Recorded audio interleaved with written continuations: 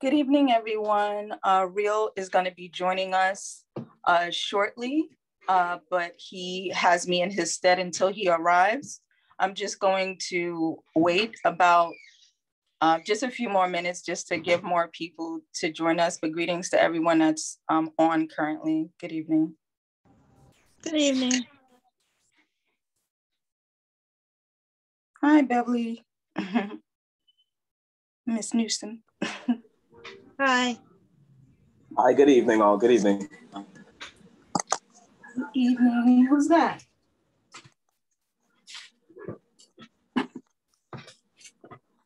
Hi. Khalid.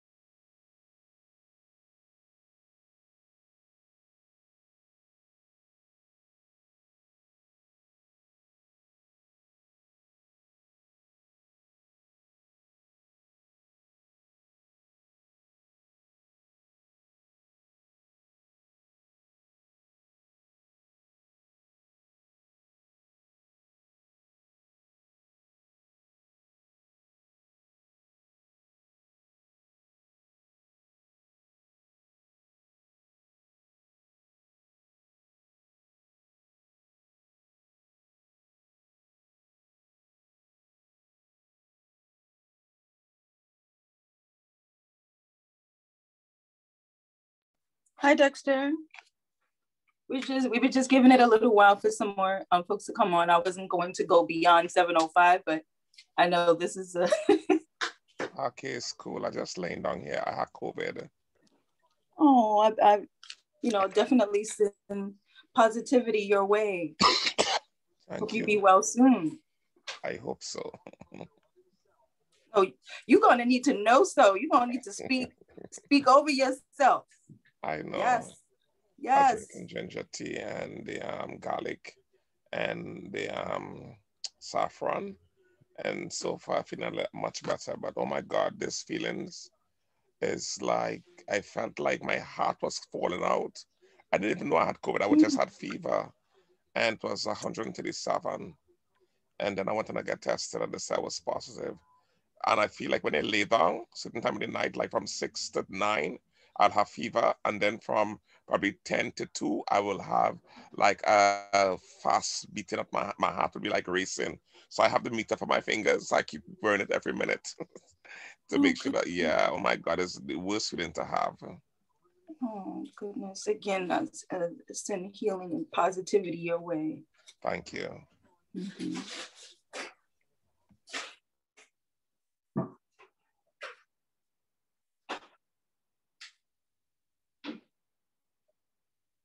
Okay, we're just going to give it another 2 minutes so we can start at 7:05 just to, get some more. We know we usually have a couple of more folks on here with us. So, it's getting warmer. So folks are, getting ready to be outside. So that could be the case, but we're about to start in a minute.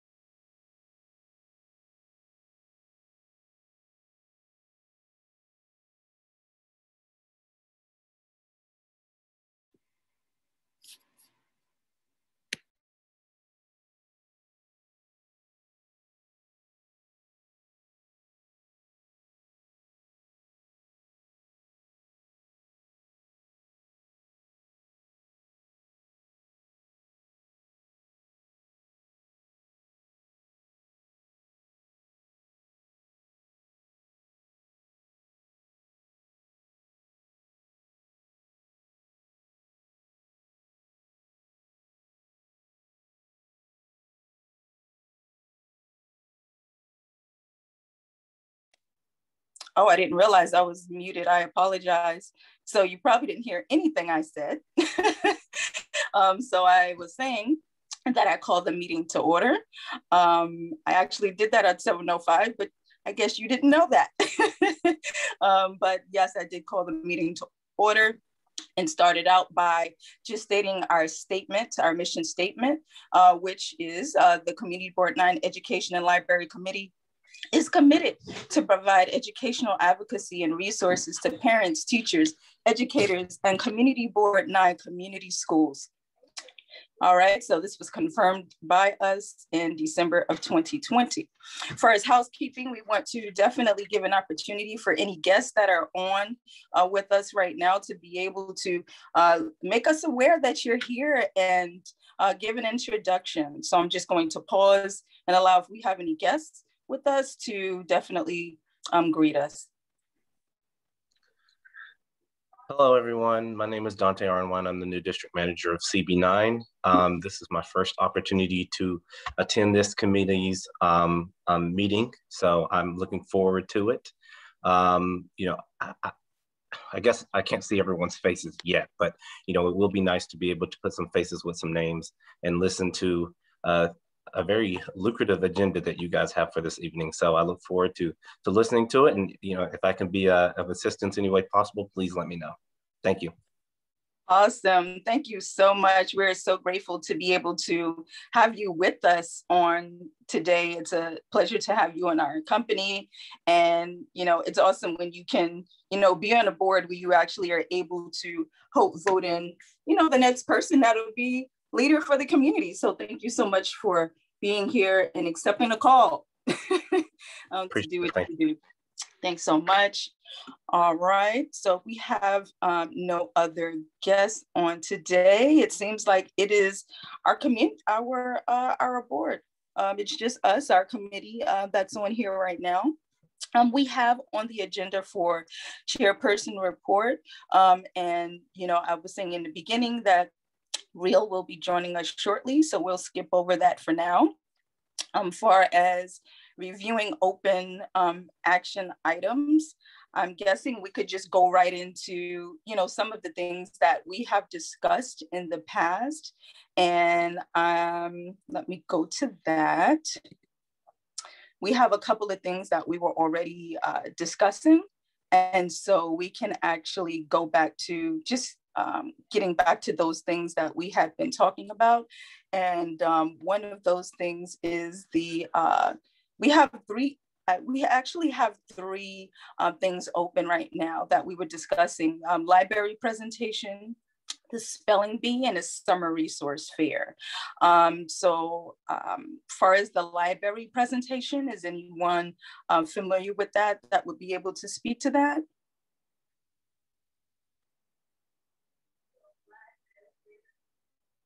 All right, hearing none, I'm going to go to the, the spelling bee. I know that we have Beverly on the line. I believe you were on for the spelling bee information. I was, Melanie, but I don't really know where we are, unfortunately. The last time a letter was being sent out in regards to the schools and to the principals, but a kit was supposed to go with it as well. I'm not familiar with the kit, and I don't know if the letter was completed and sent out because I wasn't part of the formation of the letter. So I'm sorry about that. Oh, thank you so much. So a letter was sent out and it was going to the different schools. That was the plan. The plan was for the letter to be created, and it was created because I did see the draft of it, but I don't know if it's been submitted yet. But along with the letter, the schools were going to receive a kit directing them on what the competition would look like within their school, what the deadlines were, what the presentation, once they finished with the competition in their school, they would have a contact person. It was also telling them to have a contact person that would be the intermediary between their school and CB9 Spelling Bee Committee. So those are just some of the things that were contained within the letter. If we met those deadlines, I'm not sure because I wasn't part of that process. Mm-hmm.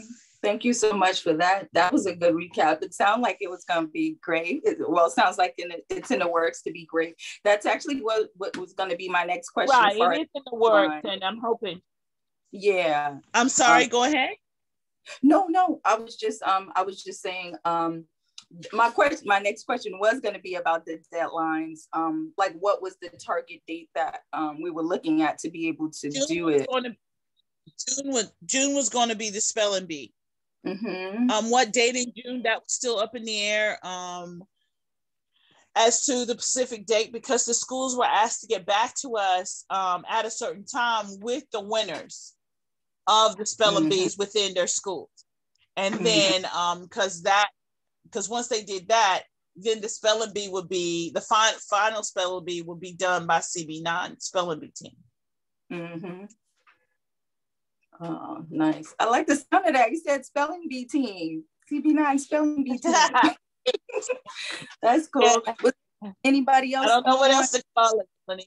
Yeah, no, I like that. That's cool. Was there anybody else on the that subcommittee for the spelling bee team? It's myself, it's Riel, and I can't remember the other person's name, because she was the one who wrote the letter. I'm sorry, Melanie, I don't remember the third person's name. Okay, well, I'll have it before the end of the meeting, though. I'll have it before the end of the meeting. Oh, awesome. Okay, thank you so much. Awesome. You're welcome. Okay. All right, so what we will do, does anybody else have anything pertaining to the spelling bee right now? If not, we'll move on. I'll just give it a minute. Melanie, I just want to say that I did volunteer to be a part of the committee, but I was not here at the last meeting.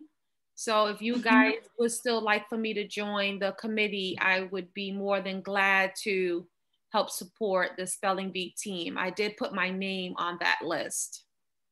Awesome.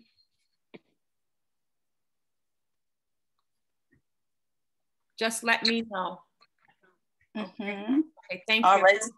Awesome. Thank you. So everybody that doesn't know, that is Miss Demetria Farrow, our awesome book fair.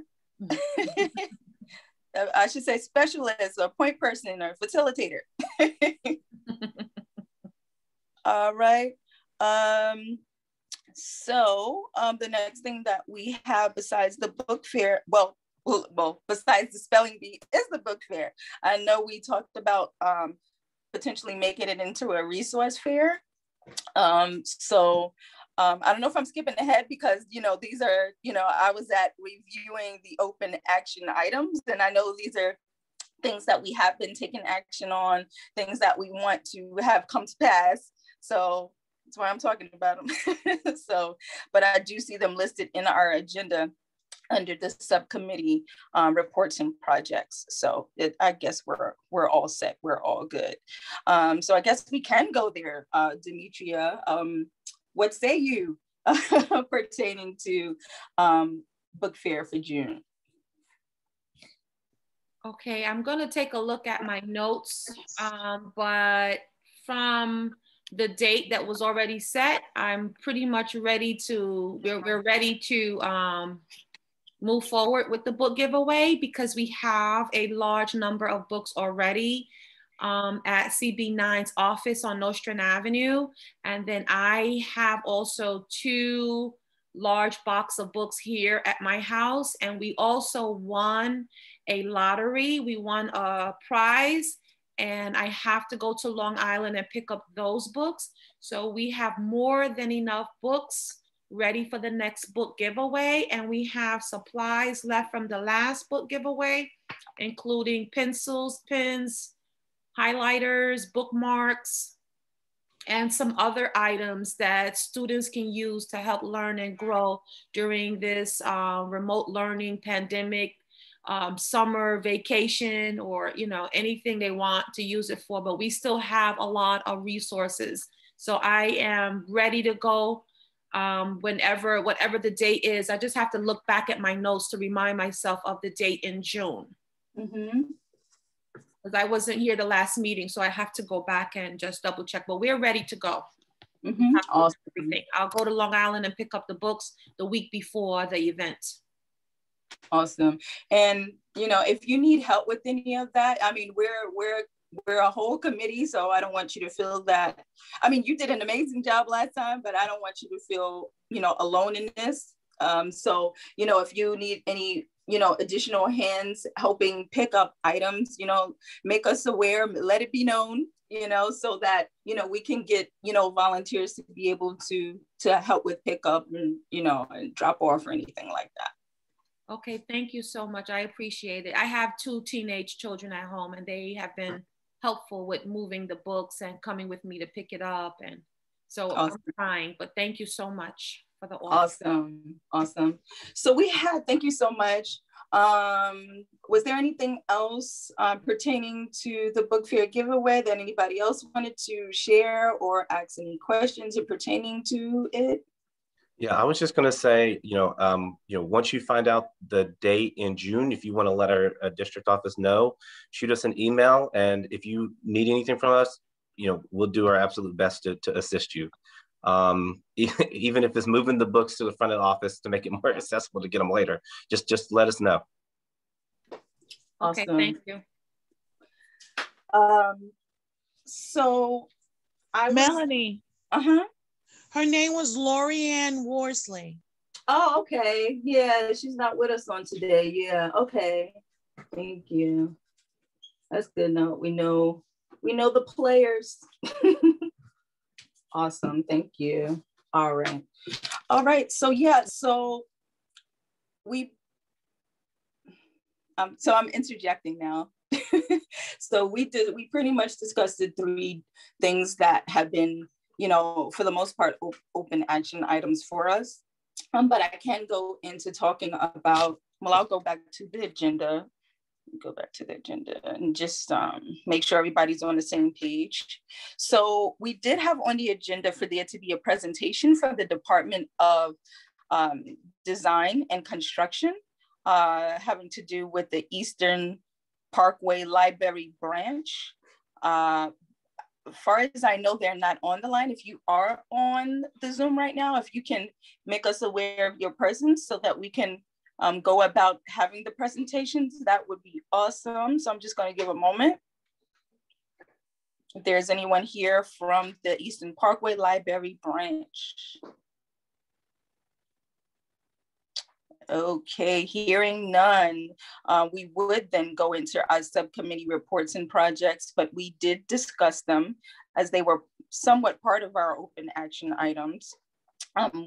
And Dexter, I feel bad even making you chat. I mean, for you to be on here with us right now is dedication that, I mean, certainly you could be excused so you can get the rest that you need. But if you want to chat related to social media, you're welcome to do so.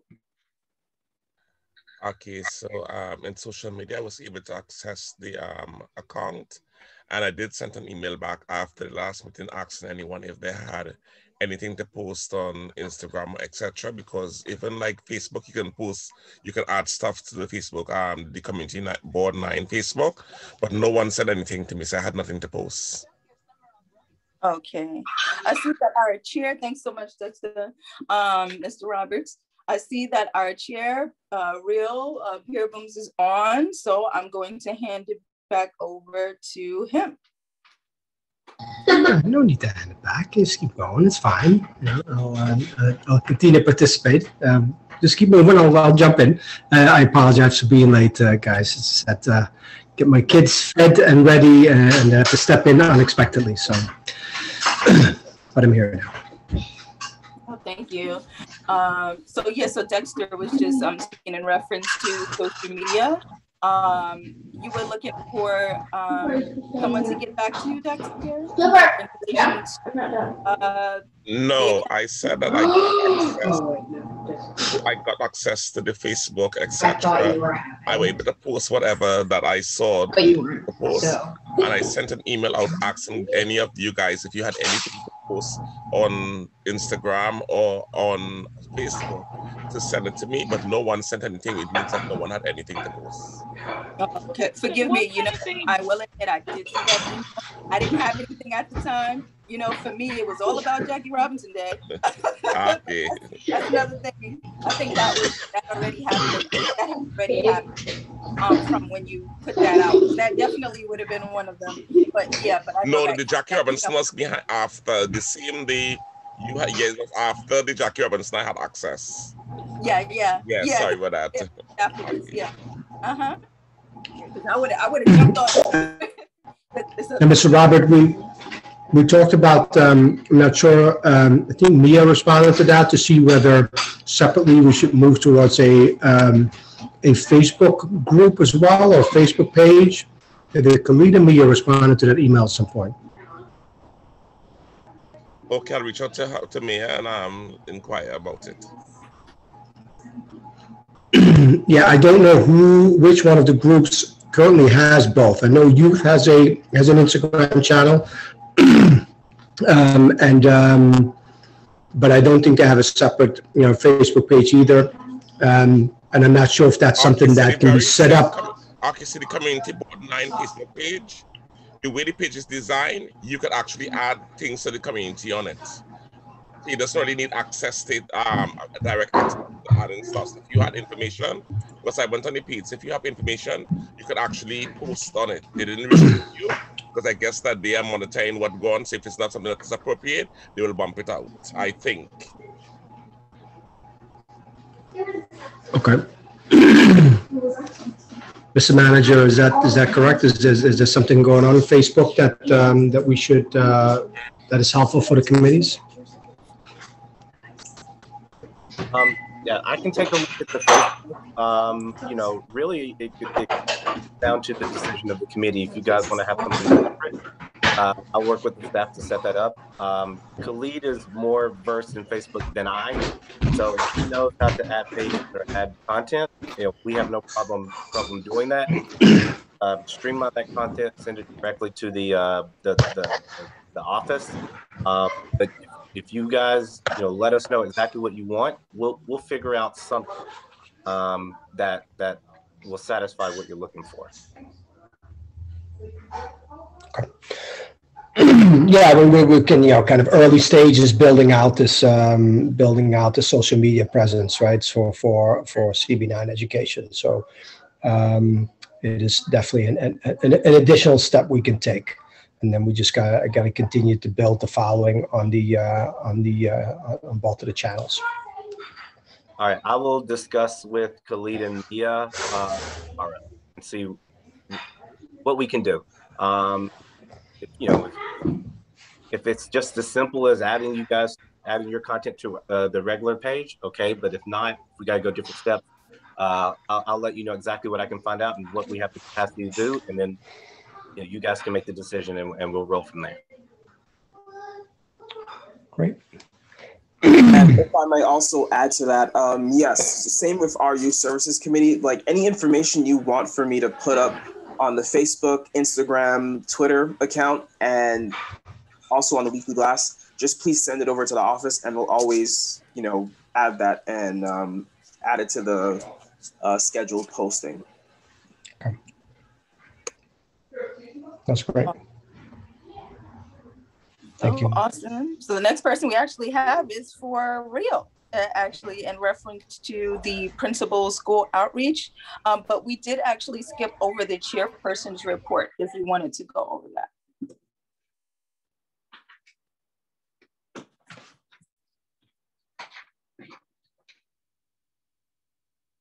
Are you muted, Rio? I don't know. Am I? Did I lose you for a second? Yeah, we can hear you now, though. Okay, yeah, my internet connection drops sometimes. Okay, here we go. That the city has rolled out a very large summer school summer camp initiative called Summer Rising. In case you've heard of this, so that is something that we can each in our own way, spread the word on. That is something that we can certainly push out, and the community board should push out on social media for the community to be aware of. The schools have information for their family members, and hopefully have distributed that for their family members, for kids to be able, or families to be able to sign up their child for Summer Rising. It's several weeks throughout the summer. It's a combination of schoolwork, academic work with DOE teachers and local CBOs who run a summer camp component in the afternoon. It's 100% free. I believe it's 6 weeks or so. That detail escapes me for a moment. And the city has very aggressive plans. They want to enroll 200,000 students in this program for the summer. And I'm skeptical that that's possible, just strictly based on the fact that 60% of the whole DOE system is still remote at the moment, right? And so that's still a lot of kids that are still remote, and I don't necessarily understand why they would now decide to become, go in person again if it's in the summer and start going into the buildings. But that is a free option available for families, including families in CB9, and so we can make everybody aware of that. And Dexter, I can send you their announcement if we can into the CB9 office as well. That's something that we should promote to the community. Yeah, I was going to put it in the chat, but unfortunately, it is disabled. No. Yes, I think that's an issue. Is that a standard thing now, Ms. Armwine? Is that without the chat, or is that a temporary issue? So what we're doing is we're looking to see what's advantageous. For the other committees, the chat does not seem to serve the purpose that it's meant for. So we're just taking a look to see, okay, what's good, what's not, and then we'll roll back around to it and say, okay, this is good, this is not. So right Understood. now, it's not a complete standard, but we're just looking to see what works and what doesn't. Understood. I think What's the name of the summer program again? It's called Summer Rising. Rising. Mm-hmm. Summer Rising. Mm-hmm. Yeah. Okay, thank you. And enrollment opened last week, Monday. So they are taking enrollments. But look, I got to tell you, right? Has anybody heard of Learning Bridges? Learning Bridges was the large DOE initiative that was rolled out for remote learning support centers for students who were partially remote or in blended setups. That was also very aggressive, very comprehensive. And in the end, the DOE enrolled 15,000 students. That was it. Thank you. And so, that was also an initiative that affected essentially citywide, and they only were able to attract 15,000 students, which I think is a pittance against, the number of kids in blended learning. And so I don't necessarily see how Summer Rise would do any different, but, we're about to find out. What's the goal and the mission? It is essentially summer recovery. It's a combination of, it's all summer recovery, but it's not only academic recovery. It's also social emotional recovery, and that's why they paired an academic component with a social emotional camp style component.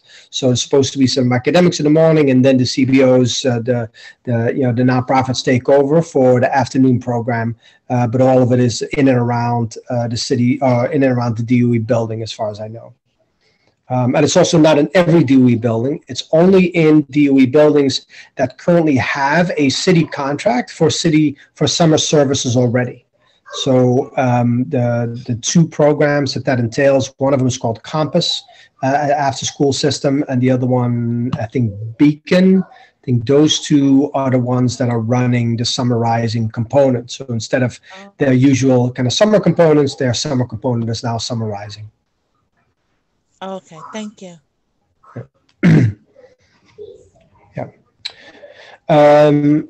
Again, I'll send that out as well, unless you have some. We can't put it in a chat. We'll send something out so that can be promoted by both the board and our own channels as well, or the youth channels.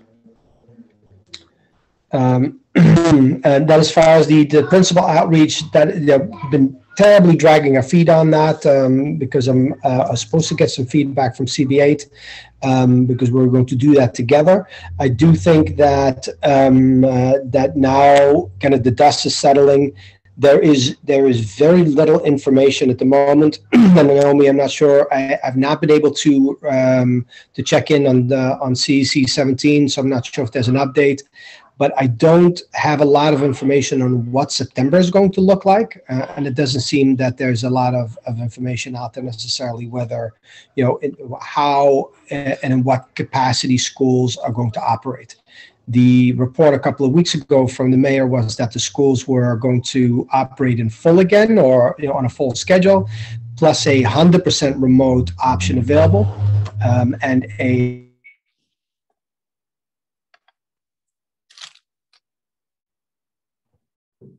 You cut out again.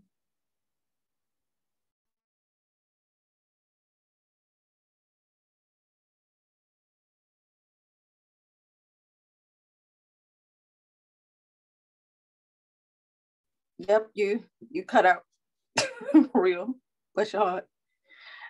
But that was happening to me at work today as well. It was, listen, I just went and took a nap. I was just like, you know what, this is, but you just look muted now. Yes, story of my life. I don't know where I lost you. It's fine. We can move on. Yeah, I was still working to get it together. Yeah, so as far as the schools go, because there is still so much unknown about September as to how they're going to operate, I think this is a good time for principals to finally turn their attention to what their needs might be in the upcoming year. Kudos to our principals for having made it through this mess. And hopefully by September, we'll go back to a more regular operation. And then one more item that I'm going to engage CB9 and surrounding community boards on as well. I've spoken about this before at the meeting here. The DOE at the beginning of the pandemic made changes to its usual third-party permitting fees, extended use. Uh-oh.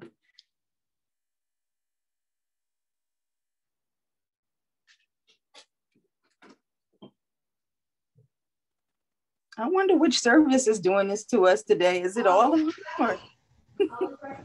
Yeah, I don't know.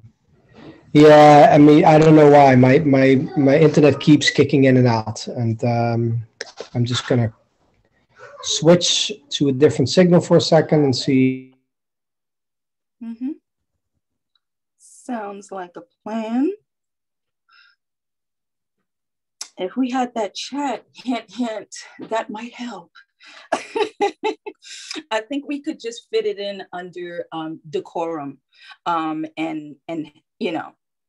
then we have to remember people haven't seen each other in a long time, and this is usually the time when they're actually able to communicate. But I'll send a letter to the office.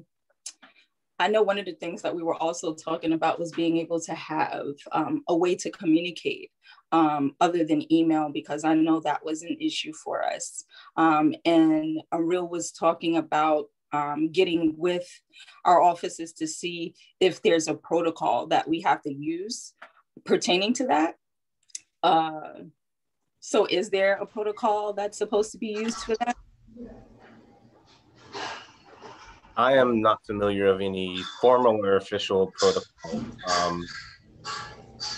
Because I know some people use Slack, some people use, like different methods to be able to communicate out team meetings. But, some people, they'll do WhatsApp, so there's different avenues. So, with permissions, we wanted to be able to go forward to make sure that we're able to be productive, as opposed to just meeting once a month.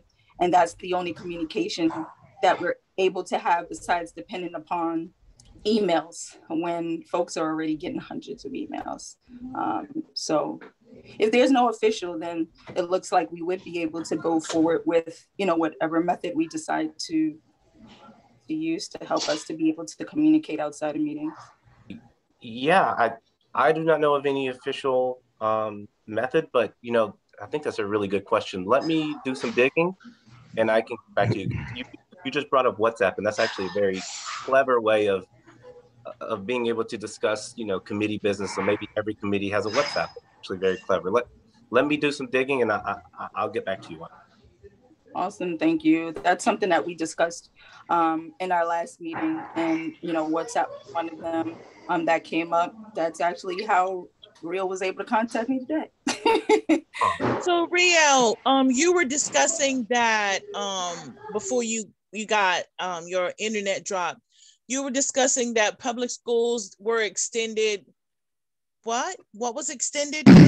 So the DOE made changes to the extended use permit fees. So when a nonprofit runs an after-school program, they need to get a permit to be in the building. There's fees associated with that. Those fees, in some cases, get paid for by the school. In some cases, they get waived by the city. But when it's a private nonprofit, third party, or a state program, state-funded program, et cetera, those fees stand. At the beginning of the pandemic, the DOE tripled those fees with the explanation that that was due to additional cleaning protocols and additional need for security. Now, we knew, and this is in the fall mostly when it's played out, that is absolute nonsense. Our principals told us that there is no additional security scheduled, there's no additional cleaning scheduled, and yet providers were charged fees. I just spoke to a provider a couple hours ago, and this happens to be one in Harlem, who just got a $200,000 bill for their summer camp fee, because they have to pay, what was it? Something in the order of $5,000 per day, right? $5,000 per day, right? And they have about a 40-day camp. And the long and the short of it is really hurting nonprofits. It is keeping organizations from operating, plain and simple. And so I'm going to work this week and then for the next weeks on beating the drum on that again, reaching out to all our local community boards and our local council members to bring attention to this issue. It is something that has really not gotten to the level of attention that it requires. The city instituted this out of nowhere. They can uninstitute it out of nowhere. And at this point, the nonprofits that serve the kids of the city should not be charged exorbitant fees to do their jobs. And so, I'll engage with the CB9 community on this and some of the other providers in the area. But Riel, I thought the borough president implemented. Is this the same program that the borough president implemented that not-for-profits could use the schools when the schools weren't in service at a discounted rate, or right? That is that thing that addressed that thing, but that was pre-pandemic. So my understanding is that is currently not applicable anymore. That also applied only to very small nonprofits. So your budget had to be under a certain threshold. And so it didn't apply to most nonprofits, to be honest. I also don't think that runs anymore. That was pre-pandemic. And schools weren't really a fan of that in the first place. They were not? Facilities, no. There were a couple facilities, because we were a small not-for-profit, that I tried to access their services, and they pretend we can't do that. So schools didn't really like it, even though the borough president implemented it to make the schools have more use during their off hours, but schools didn't care for it. Right. Yeah, and look, and it is entirely likely that the DOE also now really wanted to limit the number of additional providers in the building, right? Except that's not the way it was communicated. And the way it was communicated was we need the charges because we have additional expenses, and it's simply not so. And the argument of budget shortfalls is also no longer true. That was true in the fall, but there are significant amounts of funding streaming into the school system, federal funding, large numbers. There is no reason for the DOE to charge these kinds of fees. It is one of those hurdles that keeps organizations from operating, and at this point, the DOE should do whatever it can to clear the deck. So small nonprofits can operate. And I'll tell you, and this is for my own organization, but I know a number of others are facing the same thing. We can't get into the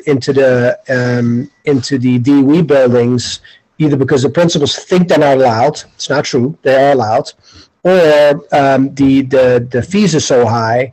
But that's where a lot of summer camps run, right? And so summer camps are scrambling to find space, and they can't operate because they can't go to school. Yeah.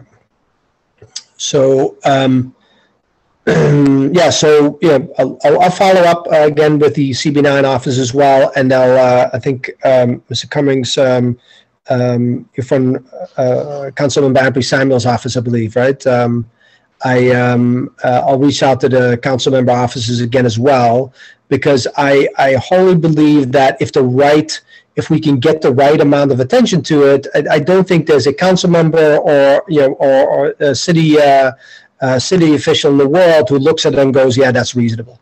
It's not reasonable, and it ought to change. Where are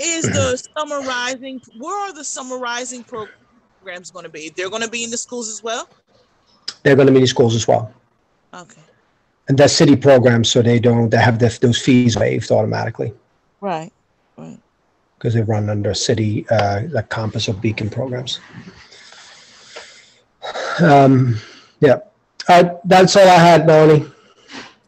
Rio, could you give more detail about the spelling bee, please? Well, we're getting there, I think, right?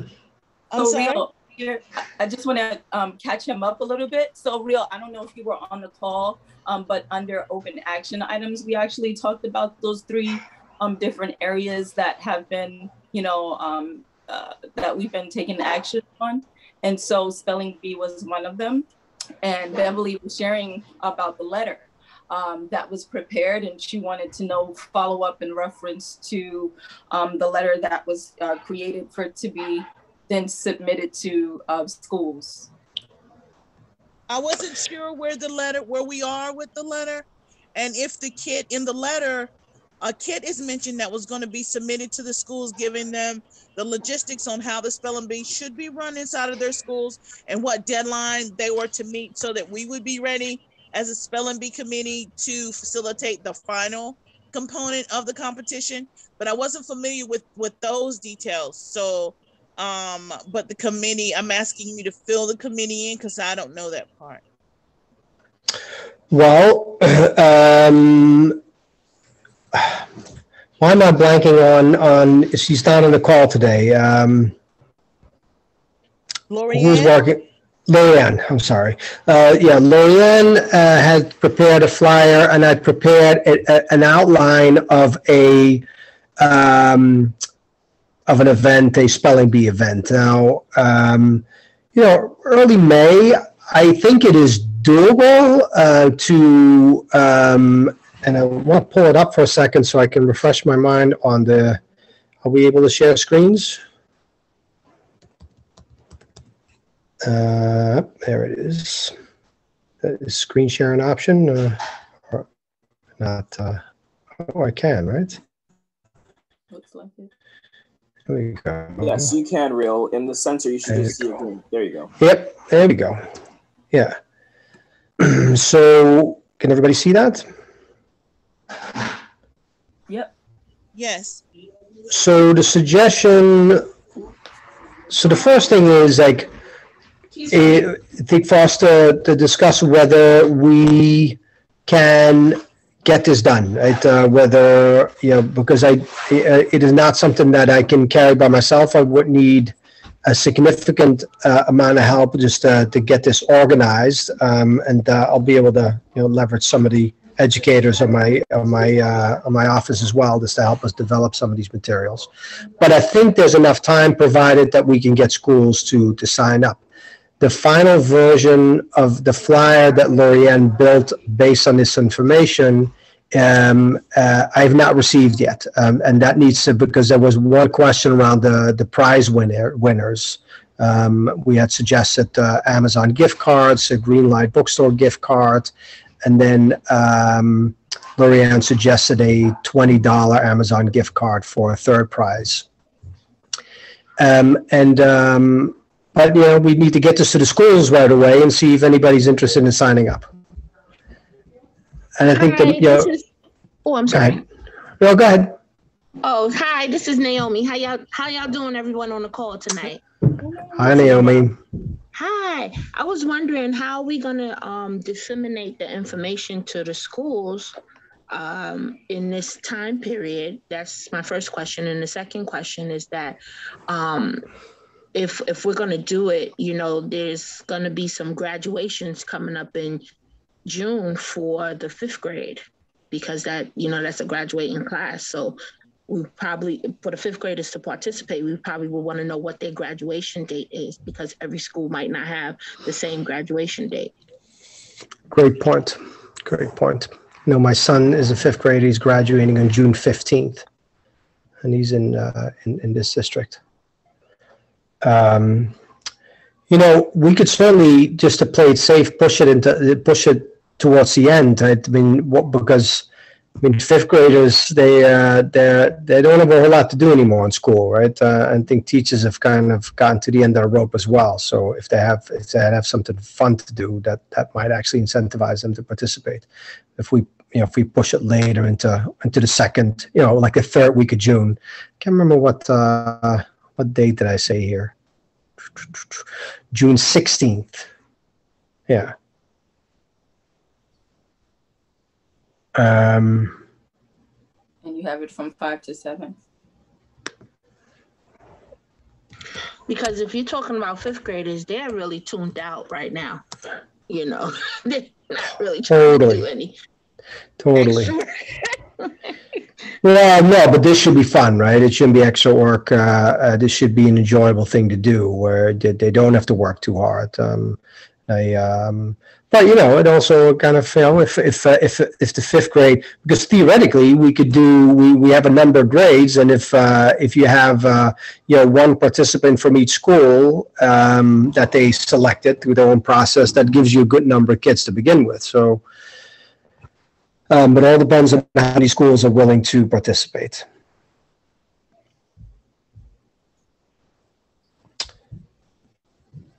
So, I think go ahead. Oh, I was going to say, would it be possible probably to get in touch with the district offices of the schools in the community and have the family leadership coordinator help out with passing those along to the parent coordinators to the school? Because you might get a better feel for that, because it's working through the district office. It's really coming from us, but it's going to work through the district office. So they might have some people already in mind that we can have more access to. Okay, it's a good idea. So who would it need to be sent to? Is this District 17's office? We're talking about 17, right? We're talking about 17. Mm-hmm. Okay, it will be Mr. Lewis Thomas. He's the family leadership coordinator. I'll send his email address to you, and then we can go from there. Is that good? Yeah. Okay. So how about this? I'll send. Let's stick to these dates for a moment, and I'll have Lorianne finish up the flyer, hopefully, by tomorrow, and I'll get that sent out. And at the same time, we'll have me and Khalid send it to our District 17 list of schools. If they get it from both sides, then I think maybe it'll increase the chances that it's actually going to show up when somebody's going to see it. And then let's first see whether we can get sign up and give it a week to see if there's schools who are interested in signing up for this. And, you know, if we, you know, just chime in here if you can. How many schools will we need to participate for it to be, you know, for it to be a good event? 5? It would be good if we had, first of all, I'm not familiar with how schools run myself. How does that work? Middle schools compete? Do 5th graders compete with 8th graders? No. Okay, so we would have 2 schools in 5th, 2 schools in 6th, and 2 schools in 7th? No, it says, you know, a school will participate can nominate one person for each grade to the finals, so to speak. Mm-hmm. Right? So, and depending on the number of schools, let's say if you have 5 schools, right, you might be able to say to the school, you can dispatch 2 per grade because, you know, then we have some volume for the final event. And I indicated that in the sign up as well, that the number of finalists they can send per grade would depend on the number of schools that participate. If you have 10 schools participate and then you have, you know, 2 finalists per grade, it ends up being a very large number way fast. And I don't think that's practical. So how would schools compete against each other though? So I have a 5th grader and I have a 7th grader. Would they, when they got to the final, the CB9 final, could they possibly be competing against each other as far as words go? No. So this is what I'm thinking. I don't think so. Besides, we're only going to do elementary grades, so K through 5. Uh-huh. And so if a school participates with 5 different schools, they send each 2 5th graders, right? Now I have 10 5th graders. They compete against each other. 10 4th graders compete against each other. Got it. And so the sign up that I created asks the school to sign up, assign a liaison, a teacher that we communicate with. That teacher will going to send a kit on how to organize this in school. And then, you know, they're really off to the races. They need to do, do it at school, and they can do that in a suggested week or earlier. But then there's a deadline before, you know, or at which point they have to send us the names and the contact information for their finalists. So that would be in the kit that the teacher receives. Yes. Got it. Okay. Are there any teachers on our committee? Isn't Dimitri a teacher? I'm not sure. Yes, I am. So which grade do you teach, Dimitri? So right now I'm a middle school teacher, but also what grade is that? That's 6th grade.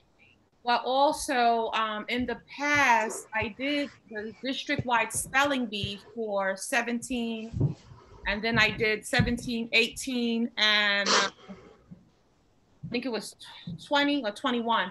But what I did in the past is I prepared a package of words, and in that folder with the rules and the words by grade per school, I distributed the information to each school with the words so that the students could be studying. This way, it's a competition, but also the children are learning as well because they're studying those words to prepare to compete. And I did the spelling bee by grade. So I had all of the 1st graders compete, all of the 2nd graders compete against each other. This way it was fair, and it was more, they're competing against their own peers. And then I took the winners from those grades and I let them compete against each other also at the end. So the first competition was just a grade competition. And the superintendent secretary in District 17 office, Mary Rivera, she can send a blast out to the entire district with the flyer, asking people to compete. I don't know how the school buildings are right now. I am working with both. I don't know how much participation there can be when still in the lockdown, kind of, right? So I'm not. Yeah, I mean, we couldn't do it in person. Yeah, so I'm just saying, I'm not really sure how much participation, but I remember getting a lot of schools, I don't know, at least 17 or 18 schools did participate. I have to look back at my notes. But I have a folder I can share with you guys with the spelling bee rules. I have the words. I have the program. I have, so you can see all the schools who participated in the past. I have a binder, a portfolio, like a binder that has a lot of information that I can share with you guys just to give you a little push so you can see what happened in the past.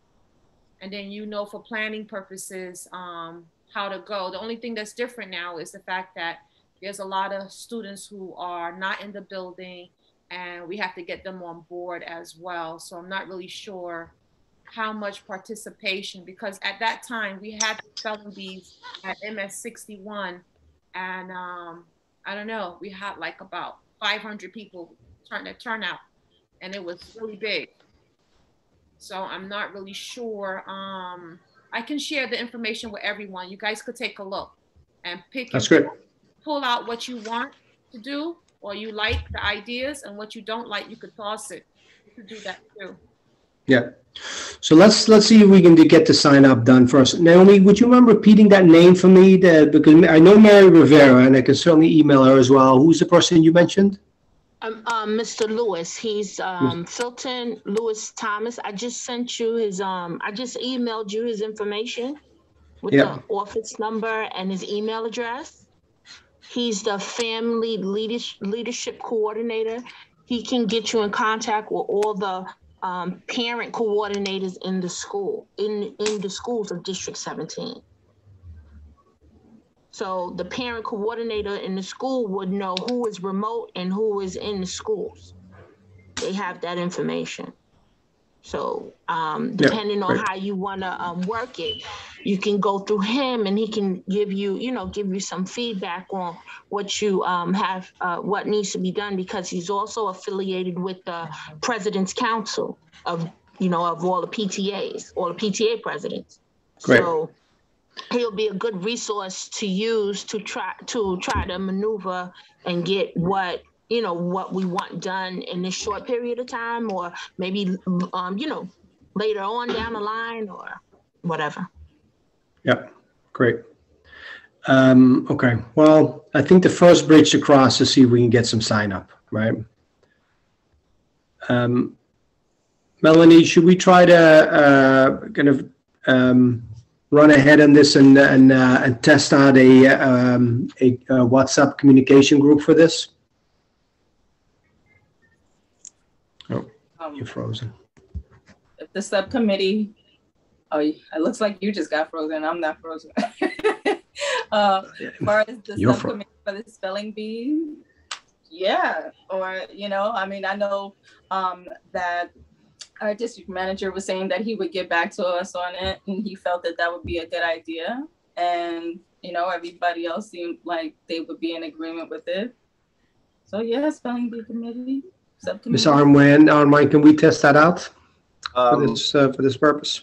Can you give me one day to figure out the legalities of it? I just want to make sure open meetings law and all that is something. Yeah, I'd hate for you to do it and then understood. All right, appreciate it. So who is joining the subcommittee? Because it is me, it is Lorianne, it is Beverly. Can I just say, why don't we go all hands on deck? We have two potential events, right? This one and the a resource fair, a book fair, which we also still have to discuss. Well, I agree that all hands on deck helps to get things done. And yes, I'm being a little sarcastic. I'm not gonna lie, but yes. You can add me onto the list, too. That's fine. Thank you, Dimitri. Can we discuss, can we create a vision on what that looks like? Because right now we're discussing two things. One, we're discussing the packet. Two, we're discussing the logistics on the teacher's side. The packet is on the committee side because it hasn't been distributed yet, creating it and what's going to be in it. And two, discussing the logistics on the teacher's side. What is it the teacher's going to be expected to do? So can we discuss those two visions, please? What I can do is if it's something outside of that. If you guys want, I could share like some information to give you some ideas in terms of expectations and see if that's something you like and agree to. And if everyone agrees to that, you could use that information, you know, you can use that as a guide. You could use it as a guide to what the expectations are on the teacher side as well as on the committee side. I'm kind of like on both sides, so I could share with you what it's like on both sides if you want, and that will help give you a balance and a way to decide what you want to do moving forward. Because this will be a virtual event, correct? The final version, yes. So going back to what Dimitri said, how are we going to, let's just say when the kids begin to spell, which is why Community Board 8 said they opted out because they couldn't envision the honesty of it.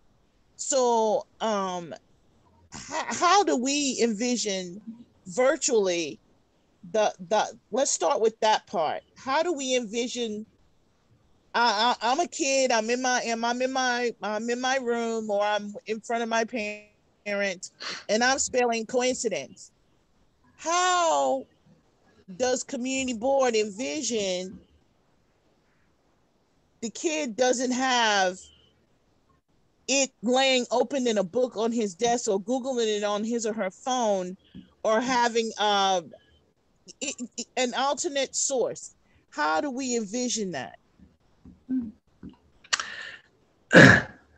I'm going to back up for one second, and then I'll try to answer that question. So there are three moving parts, right? One, sign up.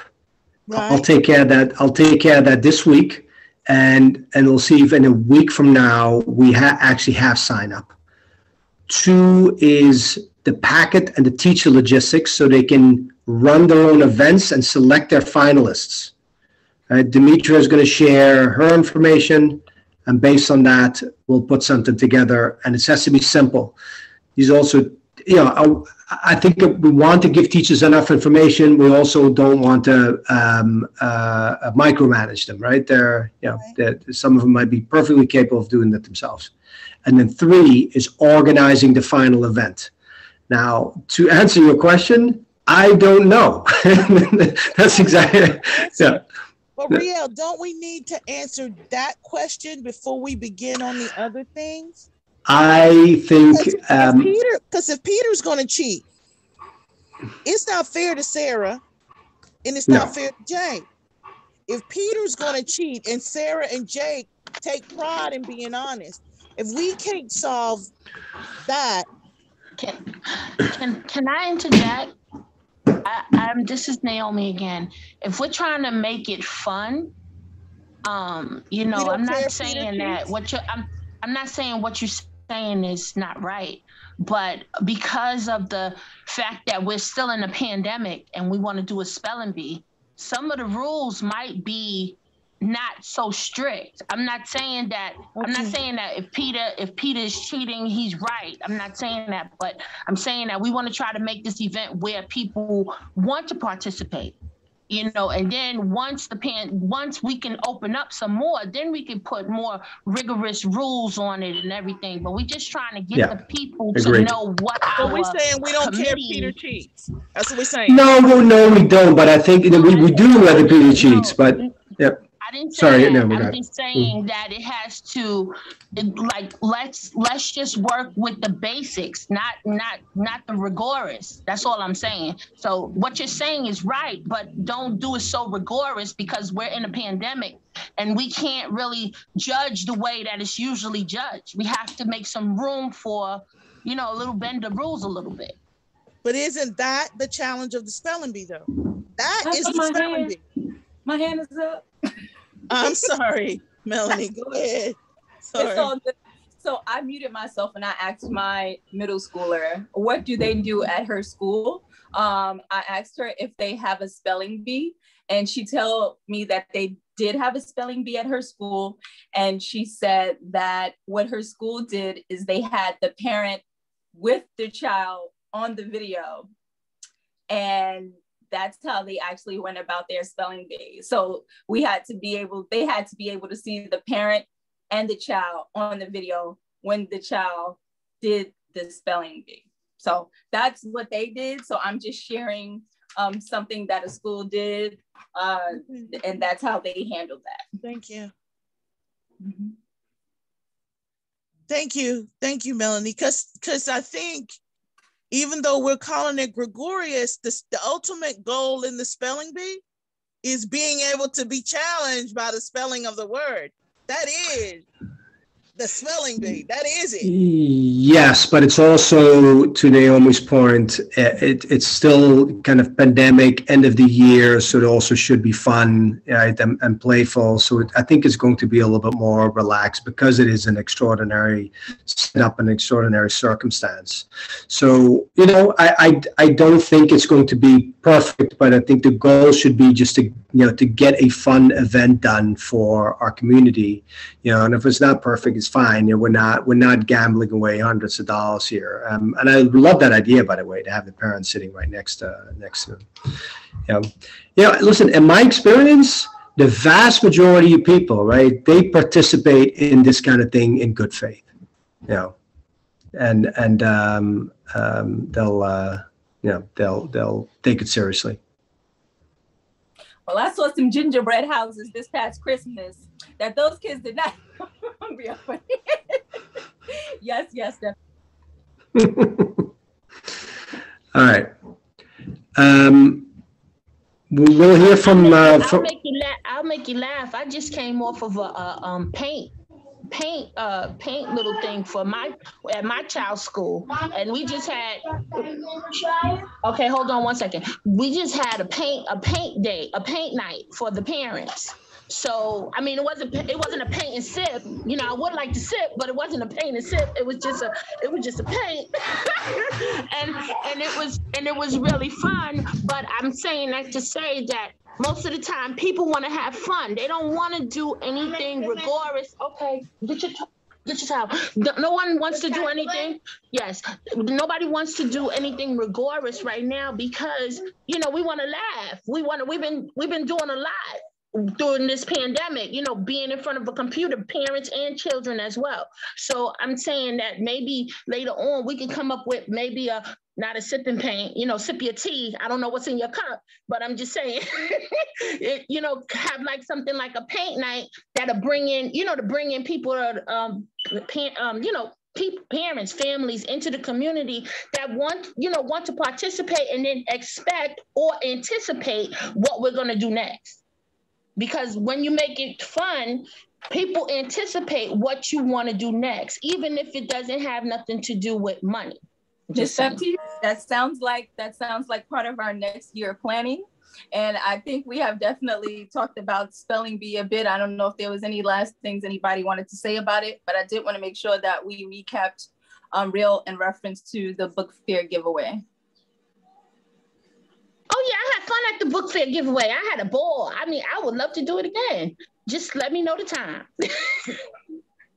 So Real, I'm not sure if you were on when we talked about the book fair giveaway, but Ms. Demetria Farrow did update us and make us aware that she's definitely all set to go.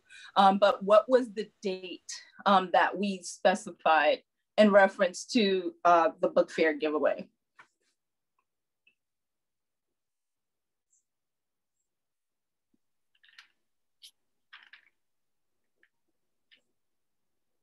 So I guess when you get a chance, Real, if you would be able to make us aware so everybody can be on the same page.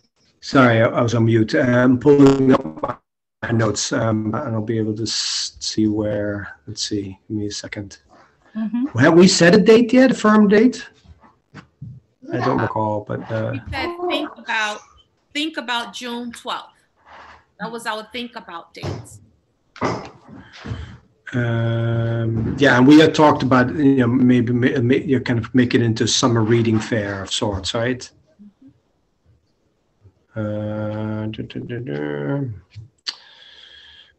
This is look at April. That does sound familiar. June 12th. Yeah, I believe so. Well. Mr. Real, there's also someone in the district office. I forgot her last name. I think it's Henderson, or I might be wrong, but she usually knows what curriculum the schools have. You know, what the schools use. Can I do something? Okay, wait a minute. What the schools do for the curriculum, what curriculum they're going to use. So she might be a good resource also. I'll get her name. I just can't have her. I know her first name, but I forget her last name. I think her name is Deandra, if I'm not mistaken. So we're looking at Saturday, June 12th for the spelling. Oh, pardon me. We're looking at Saturday, June 12th, potentially for the book fair giveaway, and Wednesday. Oh goodness, yes, Wednesday, June 16th for the spelling bee, 5 to 7. So I'm just making sure everybody's on the same page and aware of what we currently have up those dates. Yep. Well. And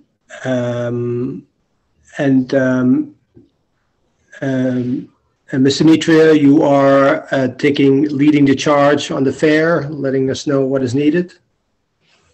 Yes, we already have a large amount of books at CB9 office on Nostrand Avenue in the back. So those books are already on the table. And I have 2 additional boxes here at my house. Plus we won like a lotto that we won some extra free books. I did not pick it up yet because I didn't want to have the responsibility of storing those books for a long period of time.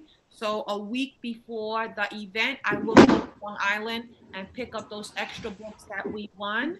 So to make sure that we have an adequate amount of books to give out in the community to the children. So I think we're ready to go because we have the books. We have already left over from the last one. We have the orange bags. We have school supplies for the children in terms of highlighters, pencils, crayons, journal books, bookmarks. I can go to the library and get some additional bookmarks, based on the season, the summer bookmarks. I can pick up those. And if anyone else have ideas that you would like to share of what you would like to see at the book giveaway, I see that now you're calling it a resource book fair. So are there any other resources that you would like to share with the community at the event that I should prepare for? Yeah, I mean, we had kind of played with that idea whether to broaden it, but it certainly doesn't need to be. That all depends on to what extent we can attract other resources to the fair, aware this is taking. Okay, do you guys want to go with on Nostrand Avenue at CB9's office like we did before? Do you guys want to go with the same location? I know it worked for us the first time, and it was, it was good for us to be visual. I know that we liked the fact that, it was a good look for our office, just like when our district manager said that they would be at the subways. I thought that was cool, you know, making the, you know, community aware. So us being right in front of the office, I think, you know, it's really good, especially as more things are opening up and more folks are coming outside. But we know Nostrand Avenue is always a bustling area. I do want to mention that Jackie Robinson School did get a permit for us on that particular weekend that we were talking to, you know, that was in a proposal for us to be able to have it. It came a little late, but they did make us aware that they did have that. So they can be a potential resource for the near future if we want to ask them, you know, to be able to open that. And that would be a really great space for us to have a resource fair. But with it being, you know, May 11th already, I think it's good for us to be on Nostrand. So what do we have a consensus for that location? June CB9 office at our same time from 10 to 2, 10 a.m. to 2 p.m. I'm okay. I think we set it up at 10 and then we started at 11. Yes. Mm-hmm. I agree.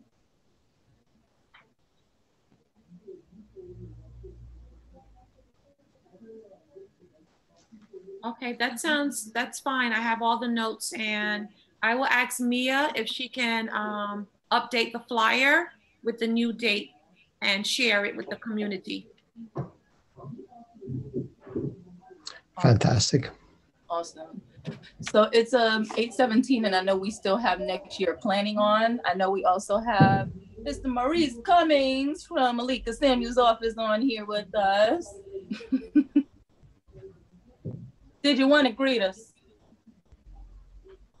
Did you want to greet us, kind sir? Mr. Cummings? I guess he must have stepped away.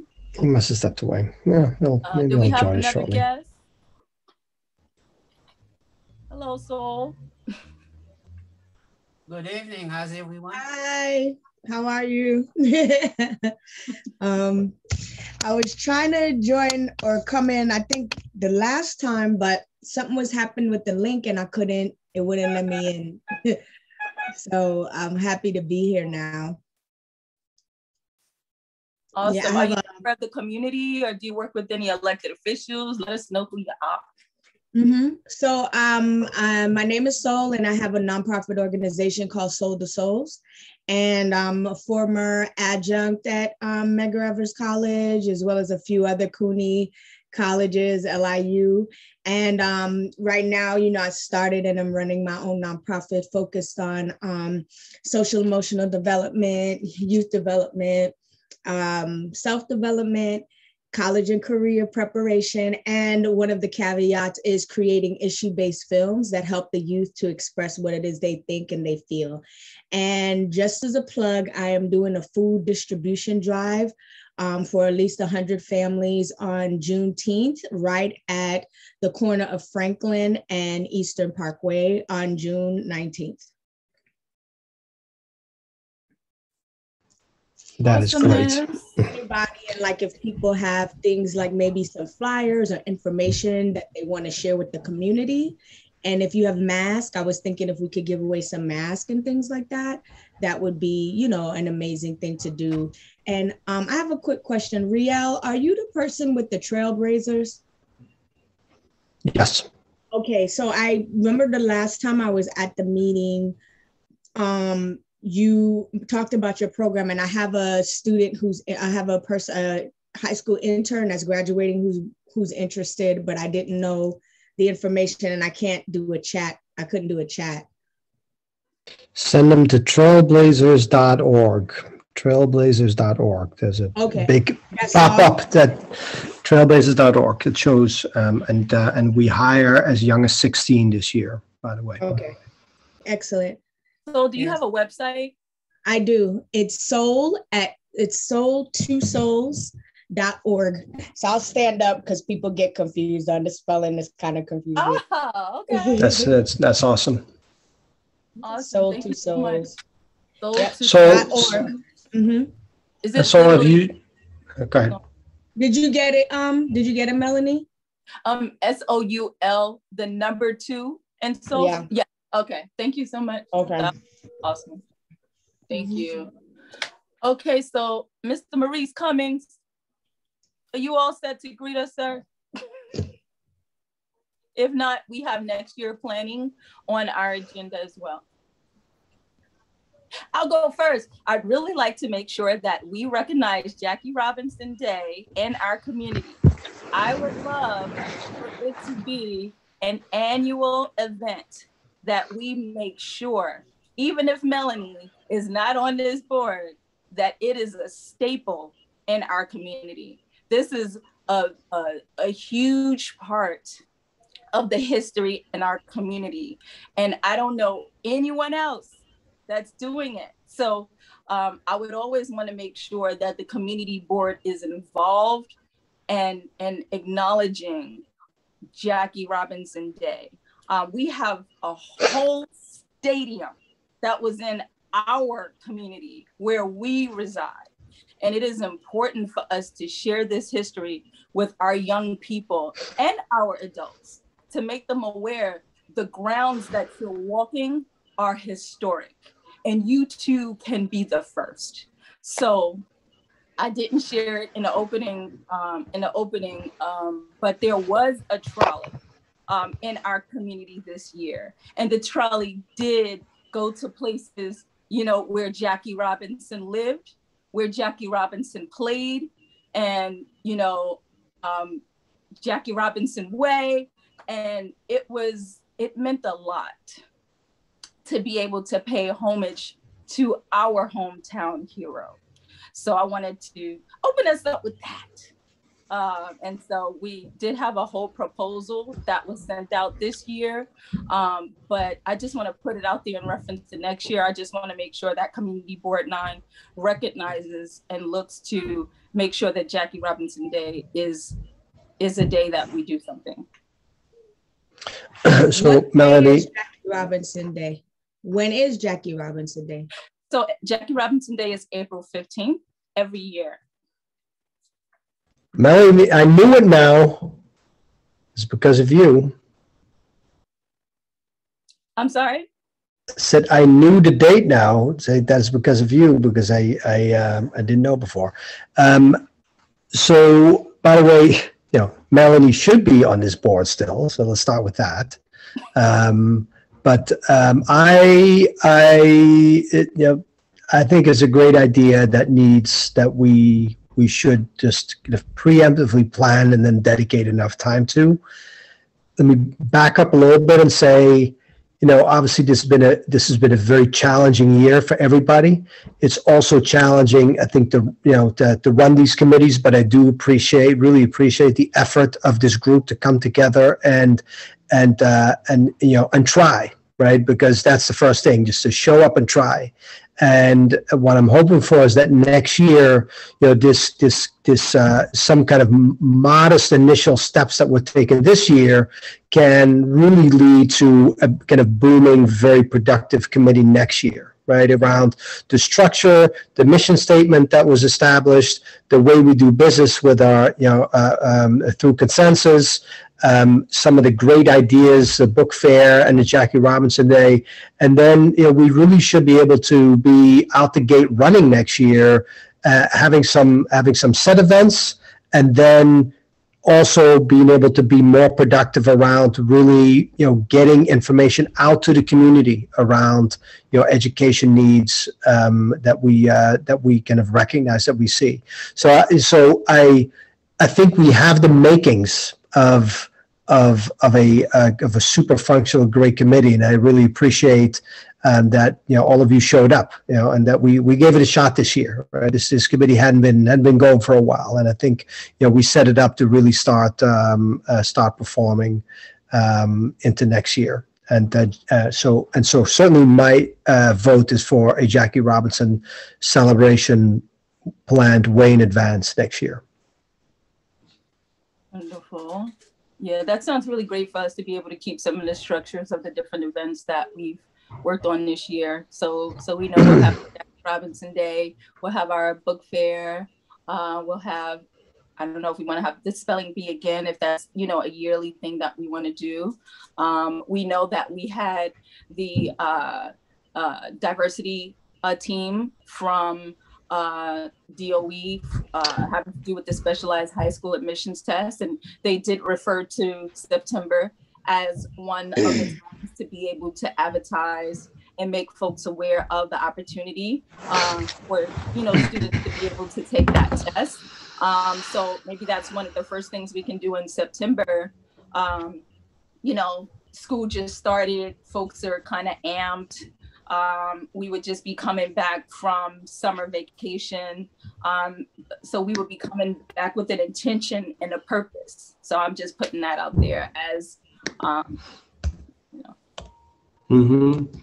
Yeah, I think it'd be great to do something with them, because I thought that presentation was super helpful and interesting. I think it is that's definitely the kind of thing that we need to get out there more broadly, right, and organize sessions around for parents to participate in. Mm-hmm. Yeah, I mean, just there, right? We have the specialized high school, the book fair, your potentially a more recreational event, whether it's a spelling bee or not. That's great.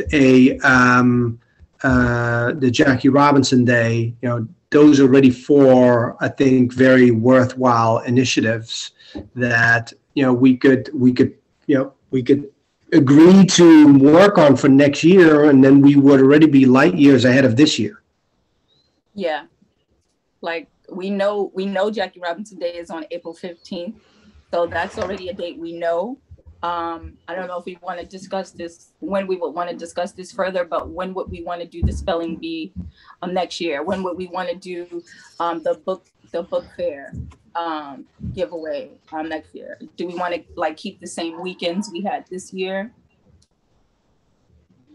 Add some earlier? Well, yeah, I think we just have to map out a whole agenda, the whole calendar, right? And just preset all the events. Preset the lead for the subcommittees for each, right? And in a way we can get all of that done before we adjourn in June, right? Get all that done. I do think one of the things that we never really got around to is some more recruitment for folks to join us. You know, perhaps we could start with Sol and recruiting her onto the committee. Mm-hmm. Careful what you wish for. How did we? Wells, when you get a chance, I'd like to add something more to your calendar. This is Ms. Alvano. So yes, and Ms. Alvano, Beverly, you were saying, and then we'll go to Ms. Alvano. When we first started the committee, we were talking about how we could support, what did it look like, us supporting families and schools and teachers. We never really cemented that. And what does the library component look like? Mm-hmm. So maybe that's something that can be at the very, very, very beginning of this committee for next year. Yep. Oh, good. That's a good point. That's a real good point. Well, we want to start that now, before September, because you don't want to wait until school is in session and, you know, you'll get an influx of, I need support. So. But I think the discussion that was happening around that topic was, one, would there be a subcommittee within the committee that would address that? Or two, would it be the whole committee coming to a particular vision of what that looks like, and then we're moving forward on it? So, but we never, like I was saying, we never cemented that. And I think that that was a part, especially the library part and the support part, were totally, for lack of a better word, forgotten in a time that I think us being in this pandemic kind of made it uncomfortable on where we would stand in that, but not knowing whether we're going to be in a pandemic as far as schools are concerned, meaning they're still involved in remote learning next year, that would make us not start now with that too. So I'm just putting it out there I think that's what why the survey is well timed now, right? That's something that we really kind of, and I'm partially responsible for that as well. As are you, Beverly. We kicked the can down the road on the survey, but I also think your principals are perpetually snowed under this year, right? So again, I think this might be better timed to say to principals now you are kind of resetting for September. How can this community board support you? And that can then guide our conversation to potentially, add other either larger or smaller initiatives.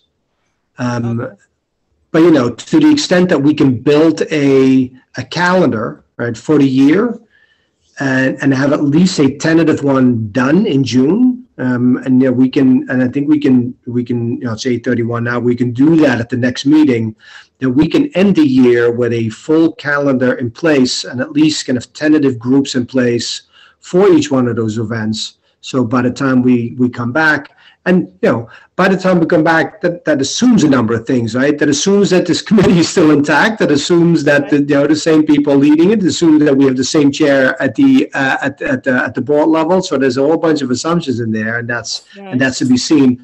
But under the absolute worst case scenario, we can set up the committee in the future to really take off in September.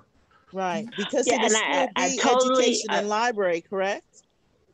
Yes. Right. I totally agree, because there's a lot of things happening. So you got to make sure, if you want to continue the legacy of the first, you would have to set it up before it becomes. So. Yeah. Okay. Awesome.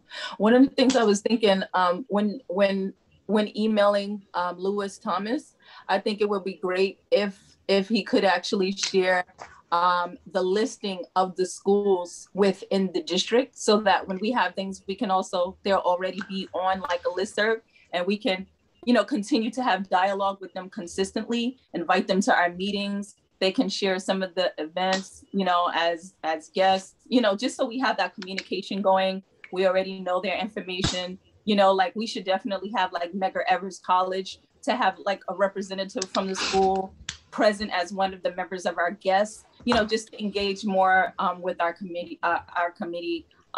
And, another area that I'm thinking about is I want to make sure that we're okay and that we're being represented. We come together and we have our committee meetings, but I want to make sure that our committee is structured in such a way, like today, I was happy to be able to step in. I want to make sure that we're covered in cases where if Real doesn't feel well, he's one person, making sure we do have a chair and a co-chair for our committee, making sure that we do have a secretary, making sure that we always have the minutes, so that when we have the meeting, we know what the minutes are, before the meeting, making sure that we're represented during our general meeting. I honestly wish more people were aware that we did have the specialized high school, diversity team with us, because the community is not in this particular meeting. So those general meetings are an opportunity for them to know what's happening in education in Community Board 9, what has been recently discussed. Those pieces are, an important part of those general meetings, and they really make those meetings what they are. I'm looking to hope we have that in the fall of 2021 and the spring of 2022.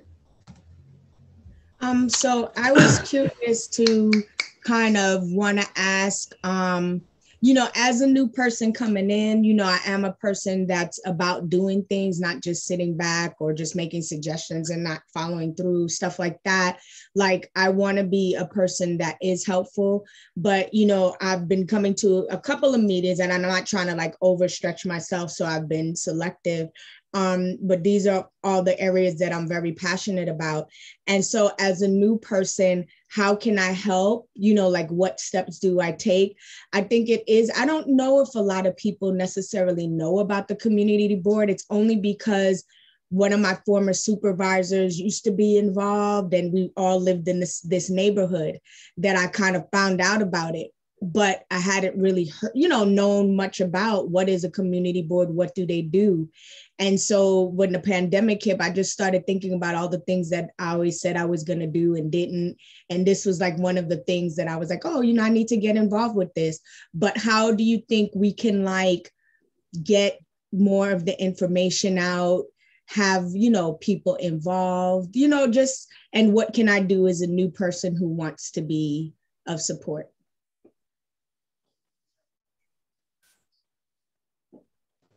Well,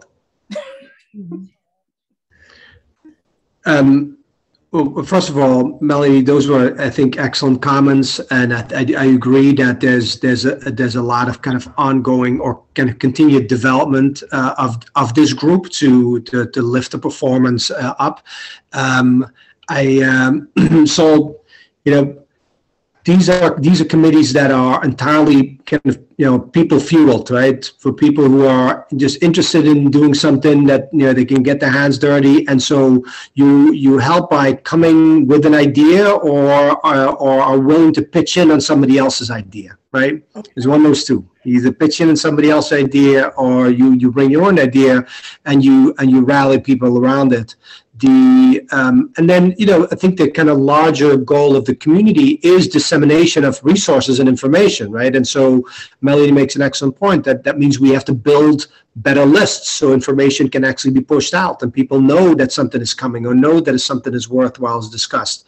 I'm personally feeling pretty confident and optimistic about next year because we finally have a district manager, right? So a lot of the structure that the community board, and don't get me wrong, Khalid, me and Khalid are phenomenal, but they're only two people, right? And they, I think, are perpetually snowed under and cannot handle everything either, as they shouldn't. And so having a district manager, I think, will help the committees also become better organized, and we should take advantage of that. And hopefully, again, my goal would be, my hope would be, is that we continue to build a committee that then that is not dependent on the individuals per se, but the structure is there, it sustains itself, right? And leadership change, people change, and that's fine, but the committee continues to serve the community.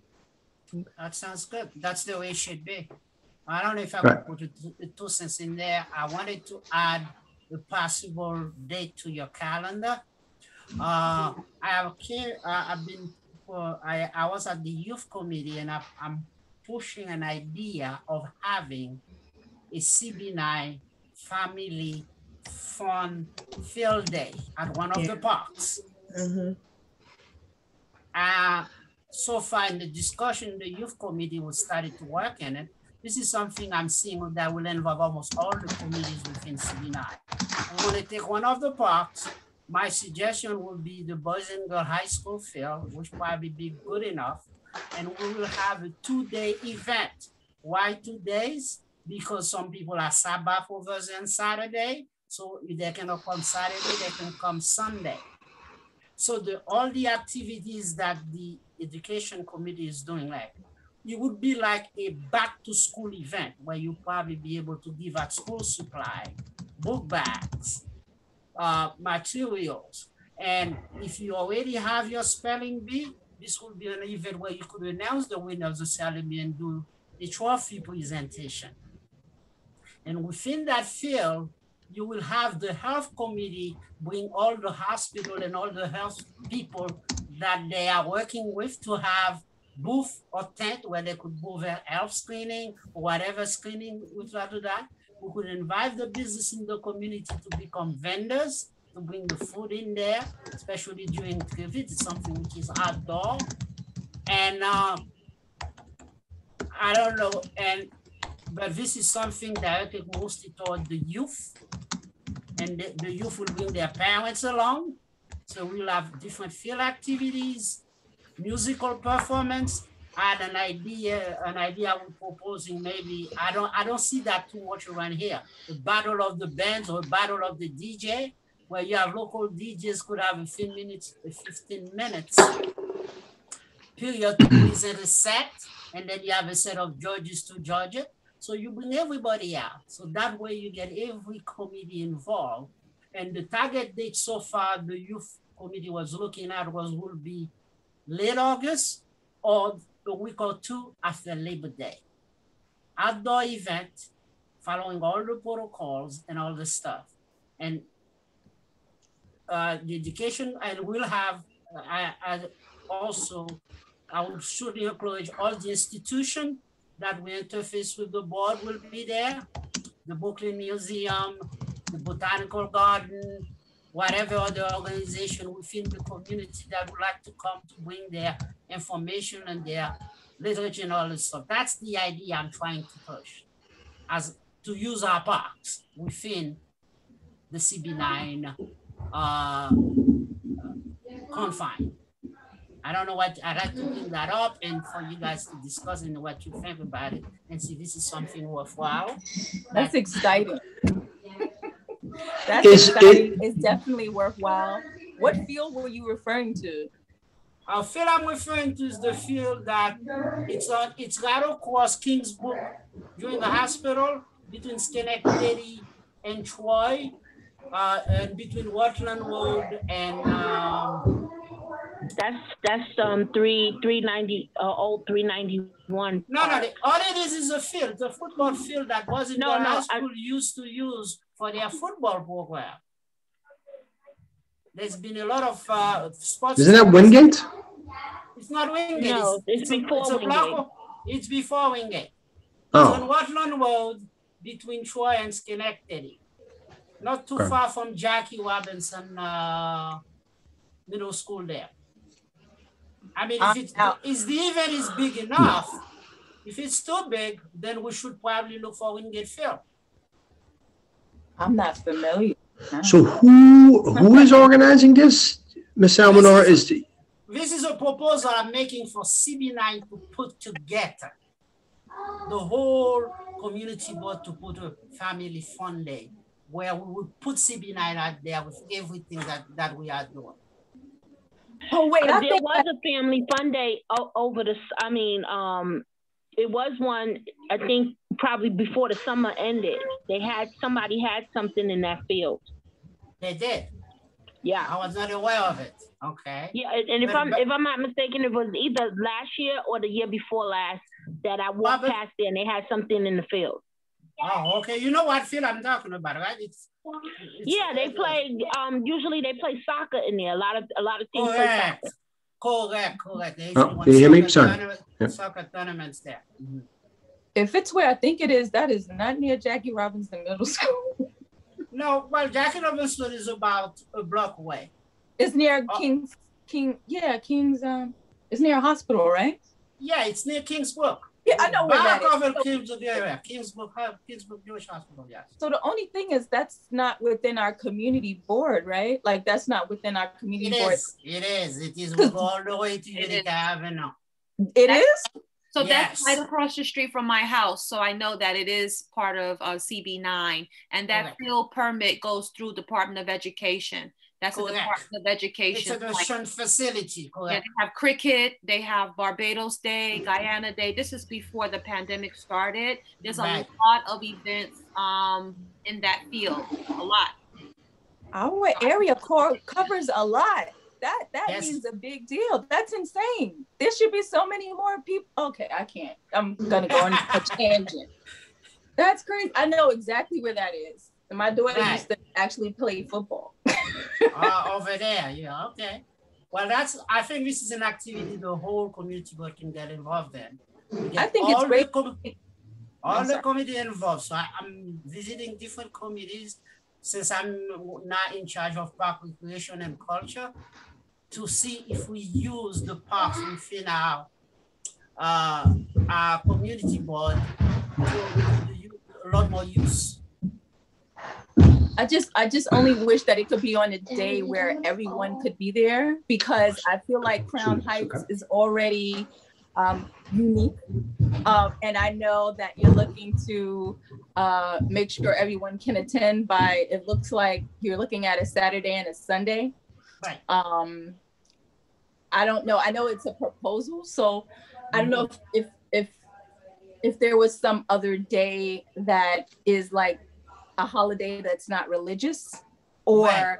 a day where people are like off, you know what I mean? So we can try to avoid having two events, Right. I see. just so people can be together. That's my only.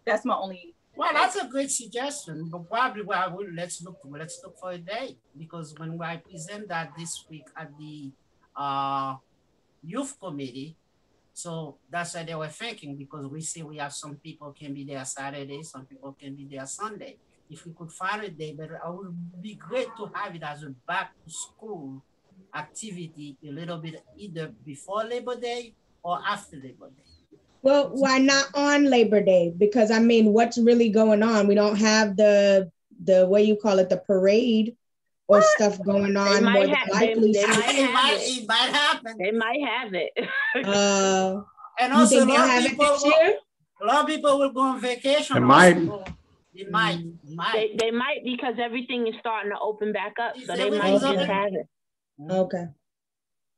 You know, I love the idea of a CB9, full CB9 family day that involves all the committees. It seems to me that is something that that really the office then should be the lead on, not an individual committee. The timing can be tough, right? Because the committees kind of go dark over the summer. Right. Yeah. So I think that makes it tough to organize something for late August. Unless we just doing it for the board, but that's.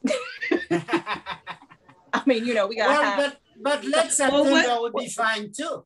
Yeah, but what does it really take to like get the ball rolling and like try to get it, started or whatever the case may be, even though it sounds like, I guess, we're not as functional over the summer, is there like maybe people that could take key responsibilities and then have a small community a small committee that works on it to make it happen? Like right after the fall, is that a realistic thing, or would it just have to be when does things stop and then when does things start? Well, part of it is that it can be assumed that this is the committee, because the chair has to sign the committee chair, the chair of the board has to sign the chairs of the committee, and so all of that is going to happen in the next 2 months, right? So,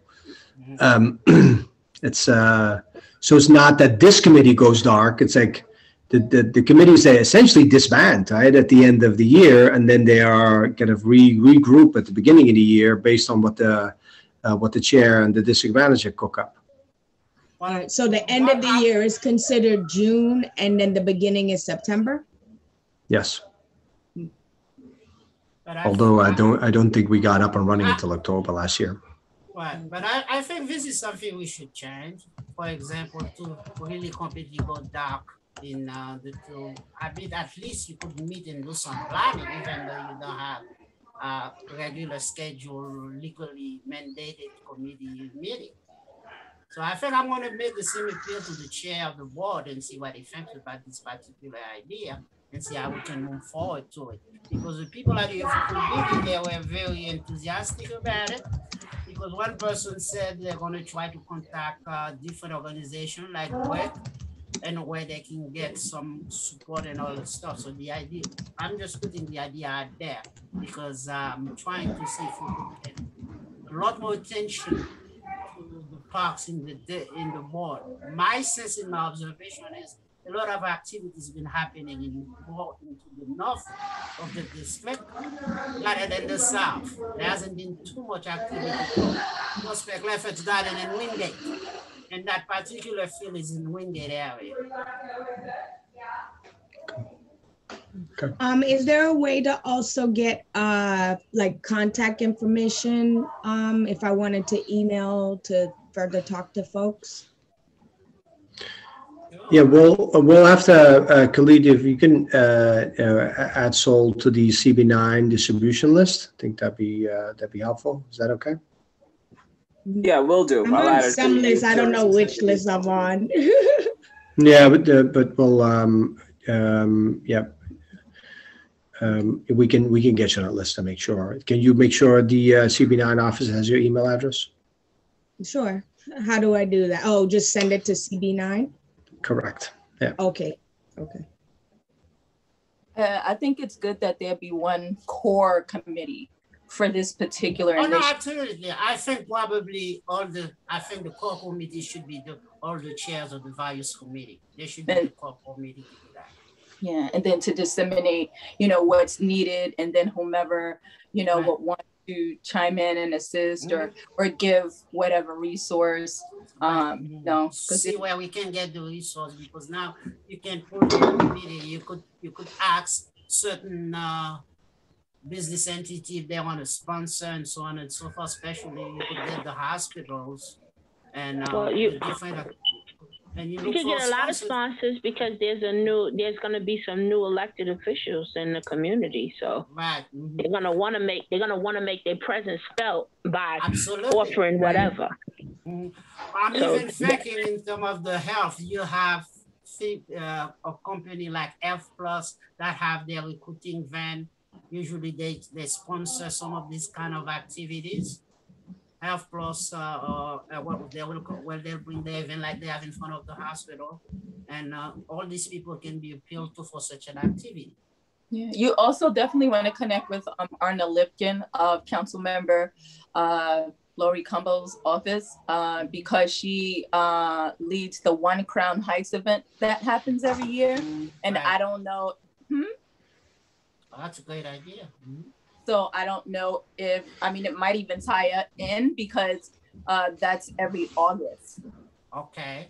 Well, that's more or less some of the same idea I'm talking about. If you do One Crown Heights where you bring all the community together, then why don't we have one Lefferts Garden, one Wingate also events also? But I think we should put all our area together to do one CB9 event. Similar to and if that. you're gonna use if you're going to use Lori Cumbo's office, you need to get in touch with her ASAP because she's not going to be, her position is up. No, she's time limited. She'll be done by January. Well, yeah. The idea, what I like to do is that tomorrow, I think I'm going to talk with the chair of the board and discuss the idea and see what he thinks about it, how he thinks we should proceed, if he does agree with it, and we take it from there. And then we'll start. I think we should put together a core committee of all the community chairs and then plan the event. Would you guys like for me to check with the guy who works in the field? They just reopened, but I could find out if they're taking permits. Did they start taking permits? It was closed the whole time. They just opened. So I could check with him and shoot out an email to you because I see him every day. Please do. I would love that. His name is Monty. I'll ask him. And the schools have their field. They used to have field day there every year also. Okay. If you guys know where the location is. So I can ask him. Yes, please. I'll shoot an email out to you guys. See what he says. Look at that connection.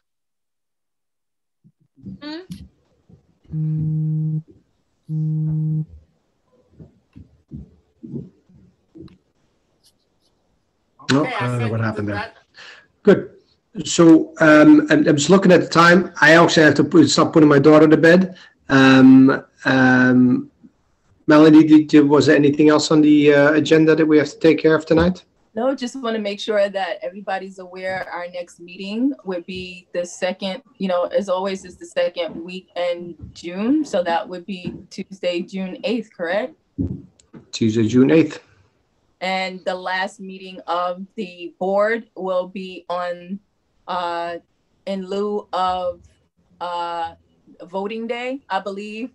It would have been the 22nd. It's going to be Wednesday, June 23rd, and that'll be it. So our last meeting is on Tuesday, June 8th. So at the general meeting, we'll be, hopefully announcing, these two upcoming events. and we'll be all set. Great. And so we'll discuss some of the items that we were talking about in the last 20 minutes or so, focused on setting an agenda for next year, at least a tentative agenda, discussing some of the additional structures that this committee needs in order to be successful, and seeing if we can discuss tentative leadership for each one of these tasks. And hopefully that'll set up this committee to be very productive and have a very strong start in the new year with whoever is here. I think that is exciting. And also, of course, we'll hear from Demetra, and you'll hear from Demetra. You'll hear from me on the two events that we'll then have in June, and that will wrap the year for us. Melanie, thank you for stepping in today. Very appreciative of that.